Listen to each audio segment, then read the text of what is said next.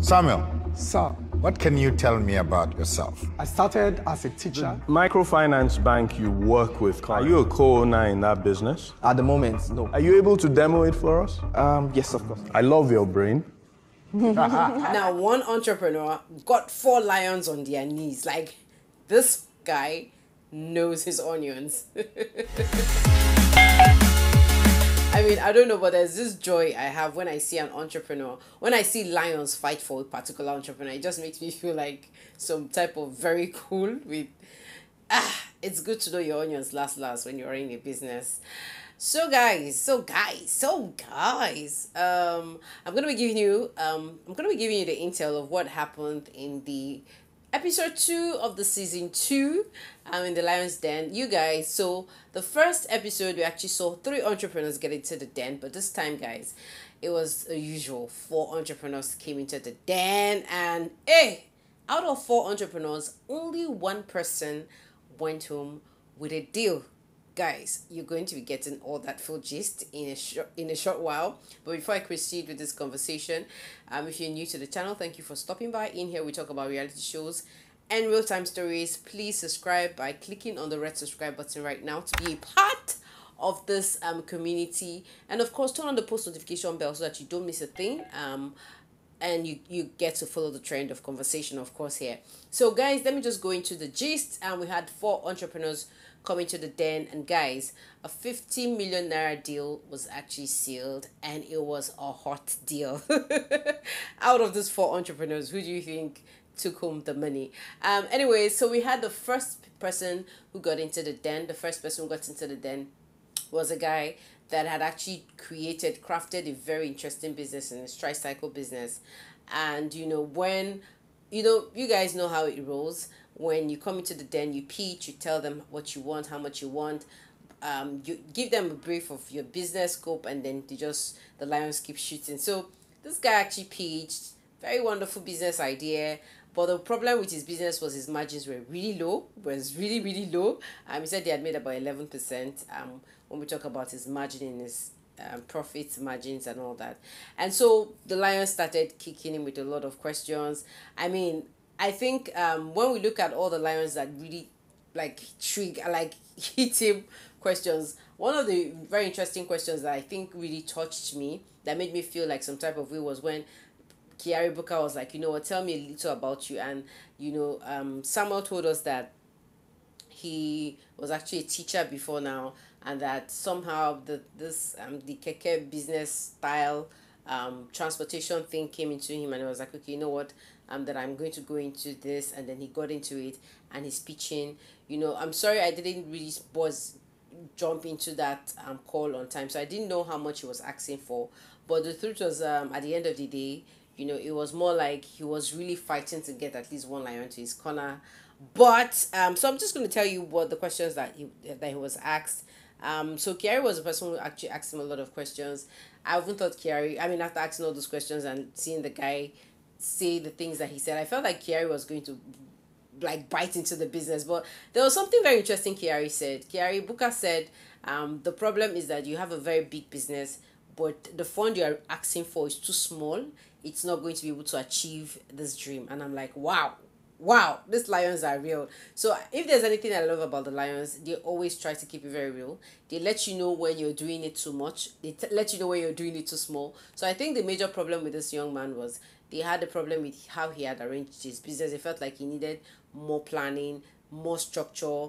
So his business was just a bit about everywhere, not really structured. So I felt like that was one of the reasons why the lions did not invest, because we were actually seeing episodes where entrepreneurs come into the den, they ask for small funds. The lions are like, okay, I'm interested, I think you need more funds, and they raise their funds for them. So I actually felt like him pitching a small fund was like a proof that he hadn't done his homework, but that was not the main reason why he didn't get the fund. I just felt like his coordination was just a little laid back. At the end of the day, we actually saw him just say, you know what, I'm going to get to plan myself. All 5 lions opted out of the deal. Nobody invested in Samuel's tricycle business, and because they felt like the overhead cost, they just felt like the business wasn't making enough money, and that was literally it. Okay, guys. So, anyways, Samuel literally said he had a second business, and Audrey was like, I don't know, but I feel like this entrepreneur should not even be telling this guy, these lions, that they have another business. I think it just makes them like give a reason why they want to invest in something else if they don't like your offer. I don't know, but we actually saw Samuel talk about his starch business, how he wanted to turn starch into like flour. And I'm like, guy, you wouldn't have shared that secret. Like, maybe somebody's watching, and who knows, somebody might just pack your business idea. I don't know, man, but it's just me feeling like, that him pitching that business was like not necessary. I don't know, but that was just my thoughts for Samuel. Like, I felt like he would have just packaged himself and come and wow us with his idea and just share it like that, in the open where people are watching. Who knows, anything can happen. But hey, it is what it is. I mean, I think business is all about competition. It's about who starts it. It's about who actually understands the dream and drives forward. So the second entrepreneur we saw was actually this young man, and he really looked like he knew what he was there to do. So he runs this financial company that takes care of transactions, like, teletransactions, for your banking needs and all that. And for each transaction, they get like five naira cuts for theirs. He was asking for 50 million, and his business really looked interesting. Bolaji came in like almost immediately and was like, you know what, I love your mind.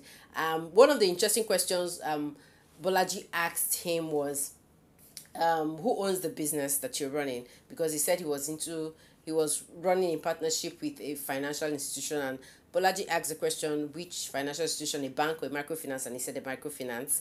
And the question was, who owns the company? How many percent do you own? He said he owned 60% in the company, and that he had left 10% for his staffs. And I'm like, hey, this guy sounds like a smart guy already. He talked about keeping 25% for investors, and that was what he was willing to give, 50 million for 25%. And then at the end of the day, when he finished his speech, Bolaji was actually very, very, very impressed. And immediately, this guy did not even wait for other lions to pounce. We actually heard Bolaji say, you know what, I like your mind, I like the way you think, I'm going to give you all the money you want. Gave his conditions. And right after Bolaji was through, Audrey chipped in. Audrey was like, you know what, I think I'm going to, Bolaji, would you want us to come in? We're interested. Kiari, I think this is what you're going to like to do too. And we saw Adenike saying, why did you guys leave me out? Like, it was quite interesting to see that this guy just pitched a very simple business, but he really looked like he knew what he was doing. And immediately we saw these lions like fighting for him. So at the end of the day, we had 4 lions in support to join, 3 lions joining Bolaji to pitch, rather to invest in the business. And then there is something about, see, I'm not gonna lie, I miss Dan Gerem. I miss him. I know he does not do counter offers like Paul Wanibe does, but the questions, I'm missing that kind of question vibes that comes from Paul's Mr. Dan. I don't know, I'm missing that question, like his question pattern. I'm missing it. So we actually saw, Paul come with a counter offer, and Paul's counter offer. So let me give you guys the gist on what Bolaji's offer was. So Bolaji actually decided to, one of the things that actually bought Bolaji over was when he asked this guy, can you demo it for us? And he demoed it. He showed how people can pay in their transactions online. Like, it was quite cute. It was quite cute, using the mobile phone, how you can make your transactions with your phone with ease and all that. And I think that was what bought Bolaji. So Bolaji made the offer of 50 million for 35%. That was Bolaji's initial offer. And then he said, how do you operate? The guy said he has he uses a space, and Bolaji was like, you know what, I'm gonna give you a space for 18 months.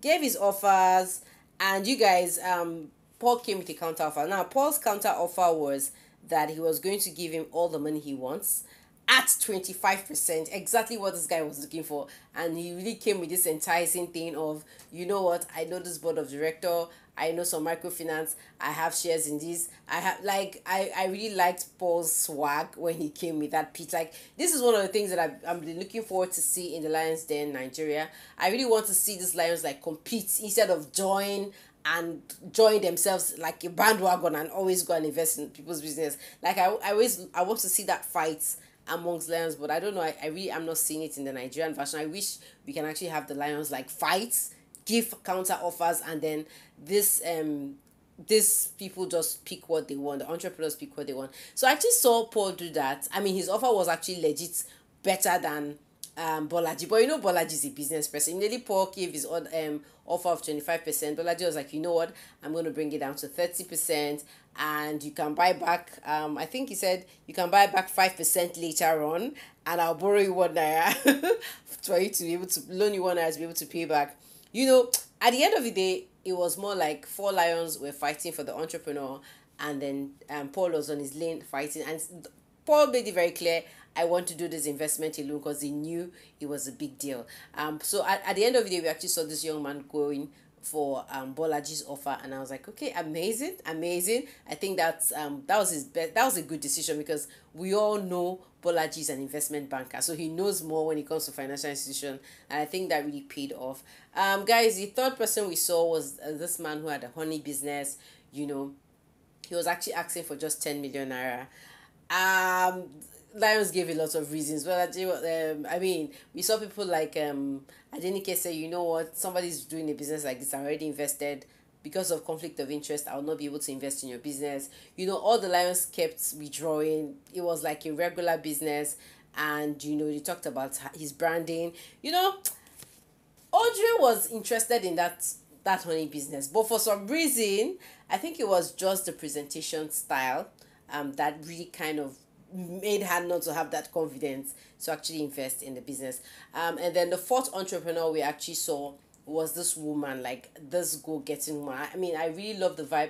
I think most of the entrepreneurs who came in the Lions Den this period were more of people who had businesses that need that alone would solve their problem. And I think this is one thing that most entrepreneurs need to do, like a check to know if they really need an investor who is coming to take equity, or they are looking for somebody to just give them running capital to run their business. Because when you have a business that is already growing at a fast pace, I don't think you really need investors to come in. Anyway, I don't know, but some businesses really do not need these investors to come in and just take a large percent of the shares of the company, because I feel once you have a running business, just know what you want.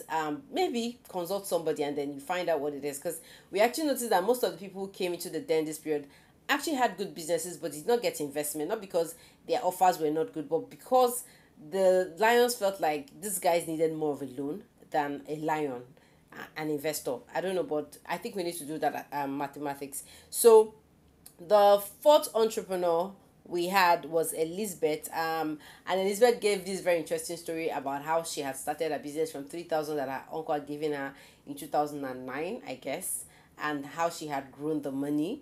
And I'm like, wow, 3,000 naira, hey, and like making turnover of over 65 million or 60 million. I mean, she really talked about, she had a supermarket, she had a bakery, and then she had this Gary processing thing, cocoa Gary. It was just quite interesting. Elizabeth really had a very big business. I mean, she reminds me of the other lady that that Rhoda that came with the bread thing. So it was quite interesting. Elizabeth was actually, how much was she asking for? I think she was asking for 20 million, I guess. But at the end of the day, you know, she didn't get the loan because the Lions felt like I didn't give the advice of, you know what your business really needs is you need to focus on something. If it's the bakery, focus on it. I mean, if it's the Gary rather, focus on it. If it's the supermarket, focus on it. Just focus on a particular line of a business because you're multitasking, and this is not. And I think I really like this advice that Adenike always gives these entrepreneurs, because it kind of would help them focus more and concentrate on what they really need for their business to grow. You know, at the end of the day, unfortunately, even though she actually had good numbers. She couldn't get any investment. So anyways, unfortunately, even though Elizabeth had a good business plan, she knew what she wanted to use the money to do. She had a solid business already that she just needed funds. You know, none of the lions were willing to invest in her business. It just felt like she needed more of a loan than an investor. And Bolaji was still that man who was able to say, you know what, I'm going to help you. I'm going to put a call across to your bank, and I'm going to help see that you secure this loan to do your business and fly. And I'm like, that's a win. I mean, at the end of the day, we actually had Elizabeth say, you know what, I would really appreciate it if you could make that call, because you know, getting loans in Nigeria is like a big drag and a deal. I don't know why getting loans is so difficult in this part of the world, but I wish if this could be facilitated, it will really help these entrepreneurs do well in their business. So guys, that was really the wrap in the Lions Den episode 2, season 2. You know, out of the 4 entrepreneurs who came in, only 50 million naira deal was done, signed, sealed, and delivered, with 4 amazing lions hopping into that particular deal. You guys, I mean, I think there's so much to learn from this. We really need to understand what our business needs, whether it needs an investor or it actually just needs running capital to grow. Whatever it is, guys, that was literally everything that went down. Yeah, I hope I didn't forget anything, but whatever, that's it. You guys, let me know your thoughts in the comment section. Now, there is also I think they've already started releasing the information about applying for season 3, so I probably will check that out and maybe come back here and give you guys an update on how to apply if you'd like to apply for the season 3. I think I like the team and how they're actually facilitating how people are coming into this thing early and on time. I don't know, but the Lions Den is actually a big reality show that I think is helping a lot of entrepreneurs there. In just 2 episodes, guys, the first episode we saw 180 million naira deal. This time we're seeing 50 million naira deal. That's a lot already, guys. 30 million naira. It's a lot of money if you ask me. You guys, this is really it. Yeah, I'm gonna see you all in another episode of the Lions Den. But you guys, don't forget to check out my older videos. I literally talk about all these things step by step. You probably want to check out some of my popular questions, that the 10 popular questions that the Lions ask if you're thinking of applying or going for any of this kind of reality shows. I've been able to share some videos about that. You check my playlist, you have a handful of that. You guys, thank you so much for your watch time. So I'll see you next time. It's been Julie on Personality Highlights.